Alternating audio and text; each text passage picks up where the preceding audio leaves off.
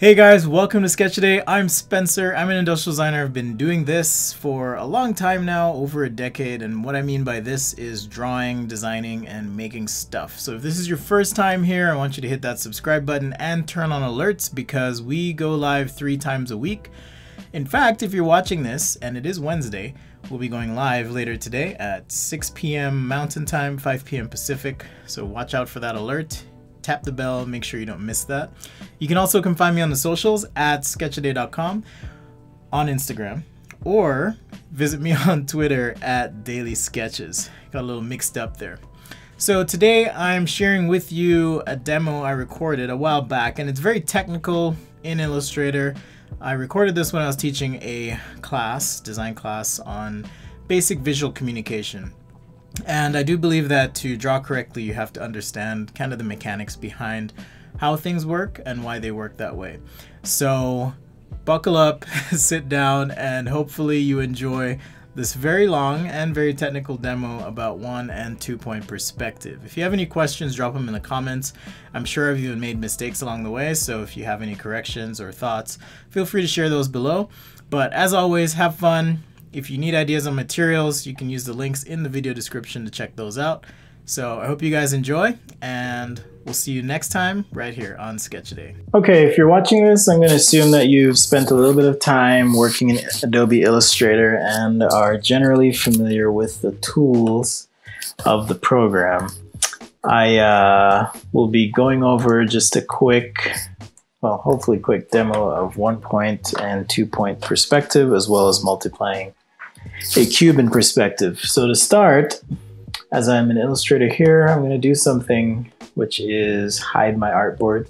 You don't have to hide your artboard, but I kind of like to for the purposes of this exercise. If you don't, let me backtrack there.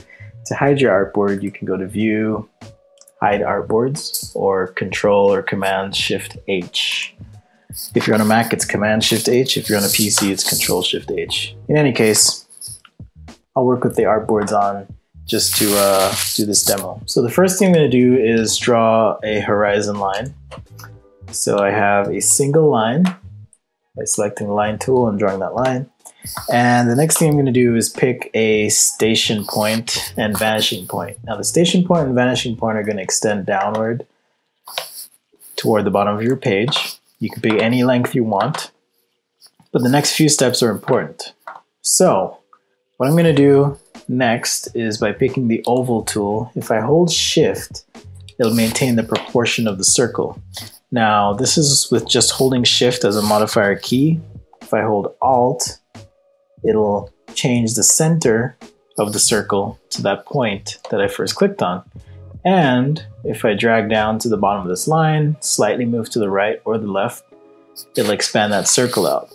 Now what this has done is it's marked a point on my horizon line here, denoted by that circle. And I also have a point at the end of that line.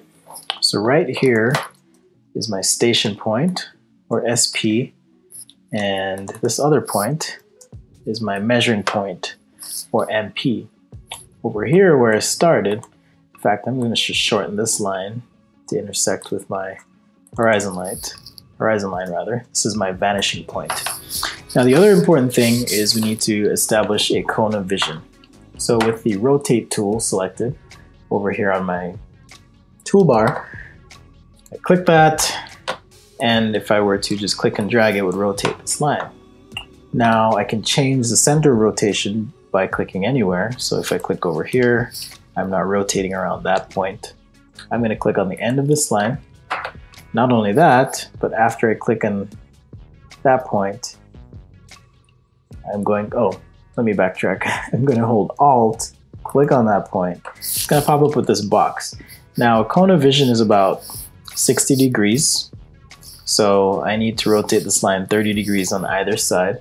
So if I hit 30 and select preview, okay, you'll notice that that line is rotated 30 degrees to the left. If I hit copy, the dialog box will close, and now I have a duplicate of that line.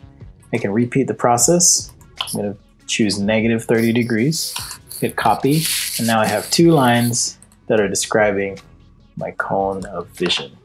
Now if I pick both lines, hold shift, and using the center anchor point of this bounding box while holding shift and drag out, this is my cone of vision. And just to make these lines a little different, up here on my menu bar with some additional buttons, there's stroke. Sometimes it's also in your palette over here, but I'm gonna just hit stroke here, and under types, there's a little box that says dashed line. So if I pick that, it's gonna make my line appear dashed. I can even change the stroke weight so that these lines are a little lighter. So that's my cone of vision. Now that I've established this, I can draw two lines any degree apart. Okay, these are my first two vanishing lines. If you want, you could even start with just a simple horizontal line, but the effect is the same. I would draw two lines back to my vanishing point here. Now, if I'm drawing a cube, the vertical and horizontal lines of this 1-point perspective cube are going to be equal in length, or appear to be, because I'm essentially drawing on my picture plane. So this would be the face of my cube. I can draw these lines back to the vanishing point as well.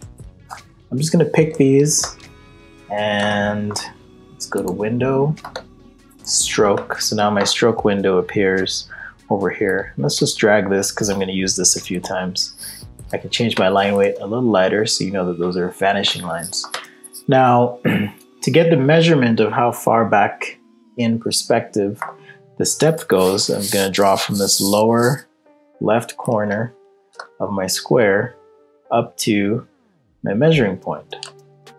Okay, and what this will do, I can even use my rectangle tool here, starting at this point, while holding shift, draw a square until I intersect with that corner vanishing point. Okay, so what I have done here is I've drawn a cube in 1-point perspective. Now, if you've done your construction lines and stylized them and you want to do a final drawing on top of that, what I like to do is make a new layer, lock the first layer, layer 1. You could even rename this to construction by double-clicking on the word layer 1. You'll be able to type in a new name. Same with layer 2. I can call this final drawing, and that will be my layer. So by hitting this little blank space next to the eyeball, it's going to lock the layer. So no matter what I click on, I can't select anything. So now I'm going to draw a rectangle here and a rectangle back here. And I'm going to give both of these similar line weight of 1/2 point. Okay, and let's actually unlock this layer. I'm going to pick these lines and just make them 1/4 millimeter or 1/4 point. Okay, so turn this layer back on. So I've got one rectangle, two rectangles. So on my stroke, let's make this 1/2 point. And now, if I turn this layer off, you'll see what I'm left with right there. So now I need two lines, or not two lines, some lines rather, between my corners. 1, 2, 3, and 4. Okay, so this will actually give me an opportunity to talk about something. So you may notice as you're doing your perspective drawing that sometimes things don't exactly line up. There is a way to get these perfect. If you go to View, Overprint, Outline, pardon me, View Outline with Control Y, it turns off all the strokes and the heavy stuff in Illustrator. So remember I had this square in the back and I was kind of eyeballing where it intersected. Looks like it hasn't quite intersected with my vanishing point line, or vanishing line. So I'm going to drag this until it looks like it intersects there. Now I can take this line and correct that little mistake. Same thing here. Take this line I just drew, drag it over, and it may not correctly line up, probably because this line, as I've drawn it, isn't lining up somewhere. And even then, Illustrator isn't totally perfect. So it's important just to try and get it as close as you can. Yeah, everything else looks good. Okay. So on this lower corner here, I can tweak that as well. If I turn that off, you'll see kind of where things shift a little bit. So there's my 1-point perspective cube. I'm going to group this. And if you want, for example, I can take my pen tool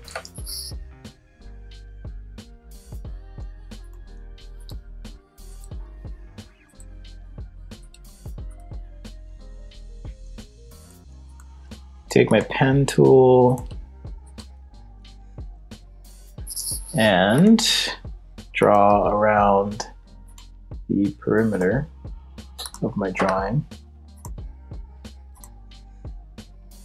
completing the shape, and adjust the stroke on this. So now I have a nice thick outline with construction lines and some depth being shown there. Okay, so that is 1-point perspective.